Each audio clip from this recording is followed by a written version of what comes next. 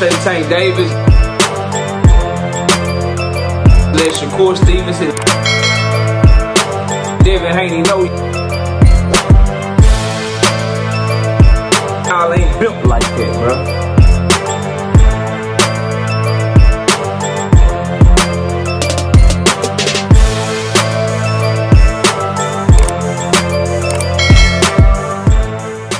Hey, what's good with y'all, man? Reports are circulating. I saw this on Barbosa Boxing. I saw this on Boxing News 24. Errol Spence returning January to fight Sebastian Fundora in Arlington in Cowboy Stadium. Just tell us that you know the damn Cowboys ain't gonna make it to the goddamn playoffs without telling us you know the Cowboys ain't gonna make it to the playoffs, Jerry Jones. We ain't expecting no home playoff games in January. We ain't expecting no goddamn playoff games. Errol, Sebastian Fundora, go ahead and book your shit. Go ahead and book your shit. Y'all good.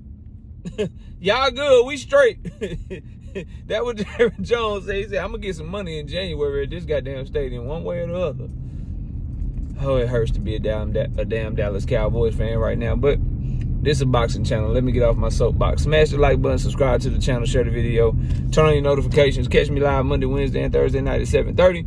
I'm also live every Sunday morning with KQKC Boxing Network. Sunday mornings 9 a.m. Central Standard Time. I ask you to join the channel as a member, drop super chats and super thanks. When you come by the live streams and videos that we doing, hit me up if you want to debate. knockoutboxing86 at yahoo.com is the email address. Let's get it cracking though. So, Errol Spence returning to the ring against Sebastian Fundora. That will make it a, let's see, July to July, 12 months. August, September, October, November, December, January. It's an 18-month layoff for Errol Spence. And he had a similar layoff when he fought Ugas and then fought Terrence Crawford. From fighting Ugas to fighting Terrence Crawford. So obviously, right off the bat, in this fight, as an Errol Spence fan, you obviously worry about the punishment that he took against Yordenis Ugas.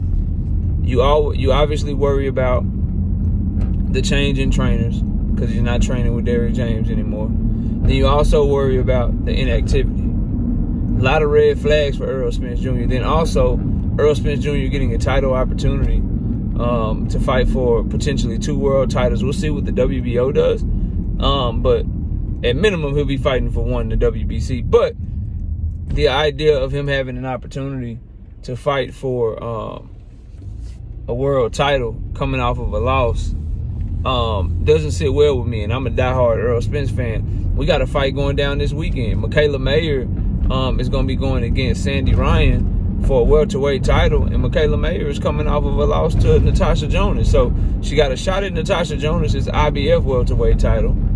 Lost that fight, and then now she's going into an immediate fight for a world title against Sandy Ryan, the WBO champion. Shit's crazy, bro. Shit's crazy how, depending upon who your promoter is, depending upon who you are signed to, what networks you have relationships with, winning and losing doesn't even fucking matter. You just get to keep fighting for world titles. Hell, they tried to do the shit for Josh Warrington, but the IBF said, fuck no.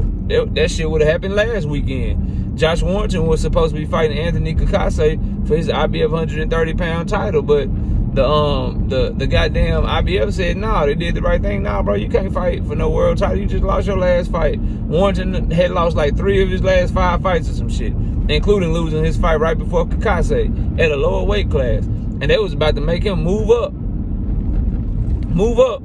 and still get a world title shot.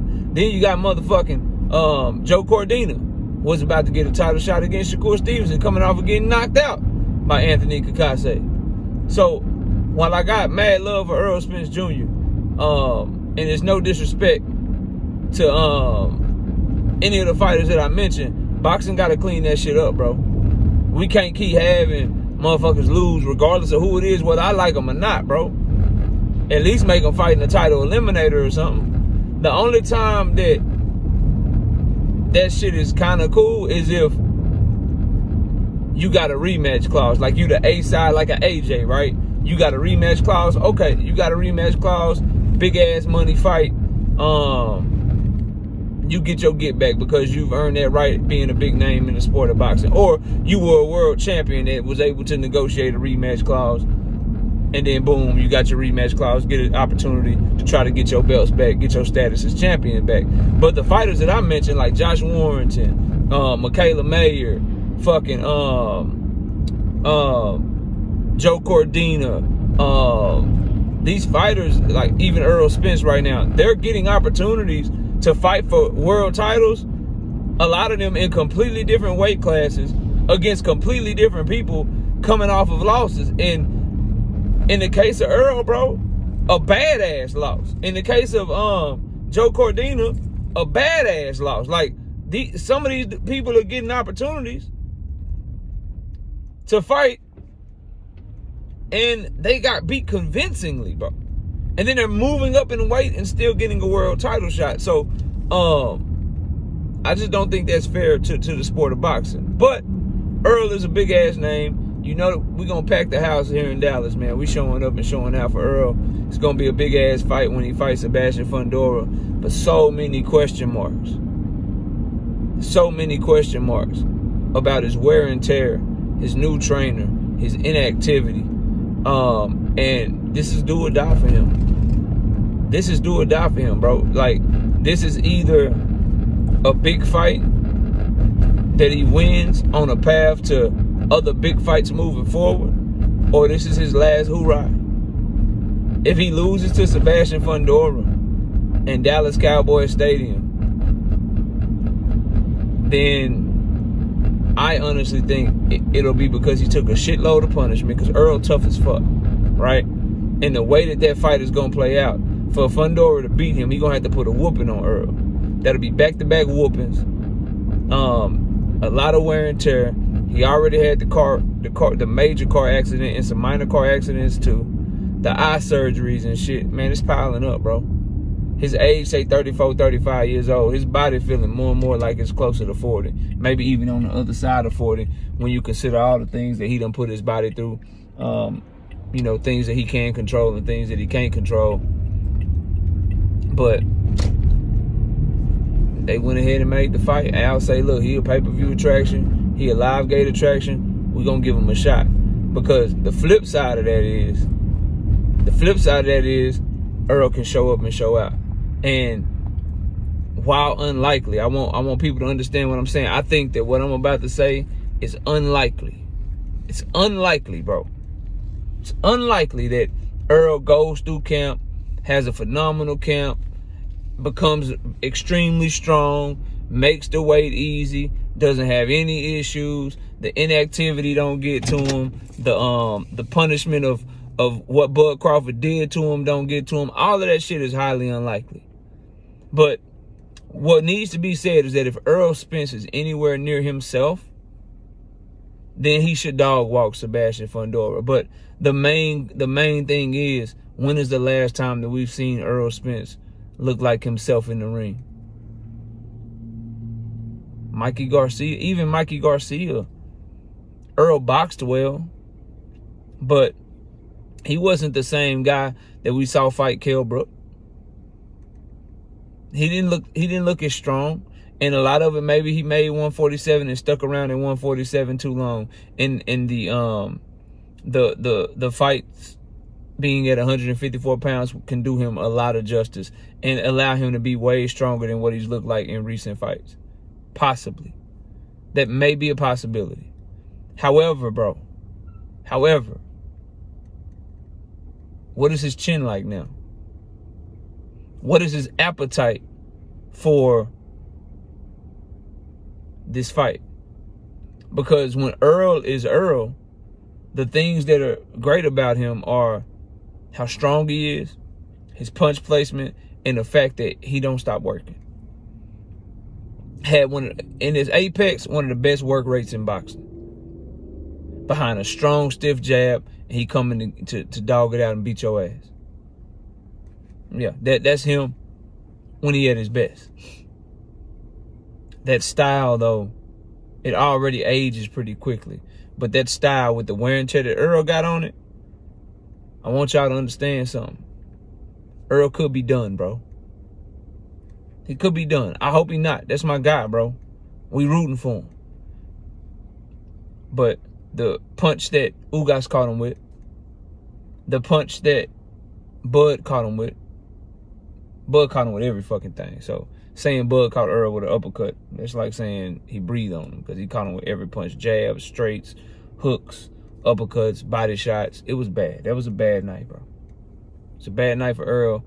Bad night for those of us that are fans of his. But Bud Crawford did his thing. You got to give him that respect, bro. You know what I mean?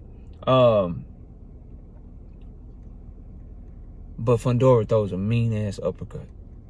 He throws a nasty fucking uppercut. And Fundora is now tested against Lubin, against Mendoza, against Tim Tszyu.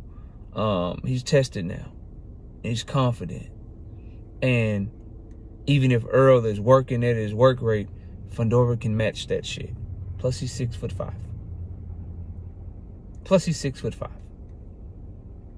Then we gotta ask, is Errol's power gonna carry up to 154 pounds? Because the guy that beat him, Bud Crawford, did he look the same at 154 that he looked at 147? So it's so many things to unpack with this potential fight announcement. But the main things that I'll leave you with this to just sum up the video. The main things that I think, as a boxing fan, that if you're not asking yourself, you're doing yourself a disservice by analyzing this fight. Number one, Errol's new trainer. Number two, Errol's inactivity. Number three, Errol's wear and tear and his ability to take punishment. And then number four, will he still be hungry? Because to fight how he fight, you got to be hungry. He was already saying things like, you know, I got to fight a certain type of fighter to get myself motivated, get myself up for a fight. That sound like some dog shit.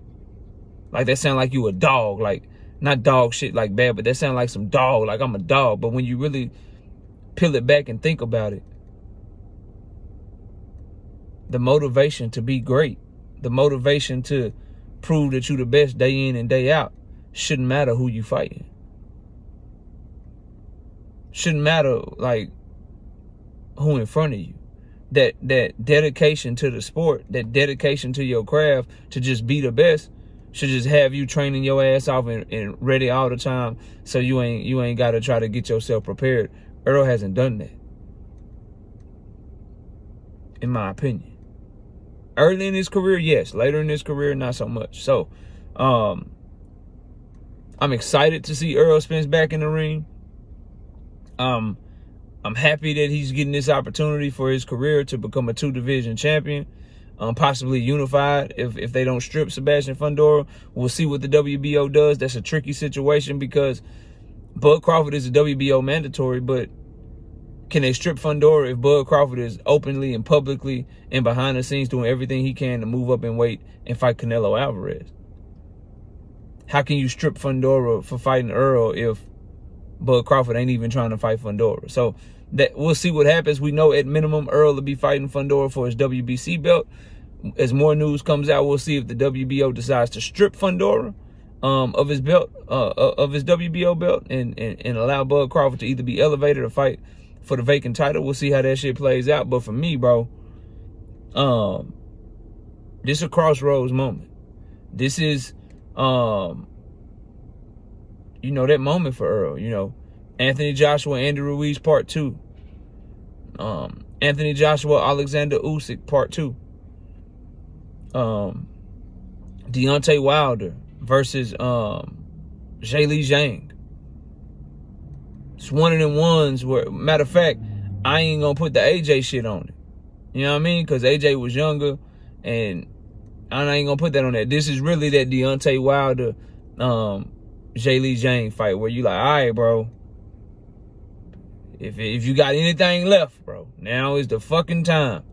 Otherwise, it's downhill from here. That's where Errol at, in my opinion. At 3-4 years younger than Wilder, but it's that serious, in my opinion. Hey, bro, all right, it's that time. Show up and show out, or get your last bag like Danny Garcia and get on down. Now, I know Errol ain't gonna quit like Danny Garcia, but I'm just saying, this is it, bro. Y'all let me know what y'all think. Errol Spence, Sebastian Fundora, January, Dallas Cowboys Stadium. Can't wait to see how it all unfolds. See y'all soon. Peace. Javonte Tank Davis. Let Shakur Stevenson. Devin Haney know y'all ain't built like that, bro.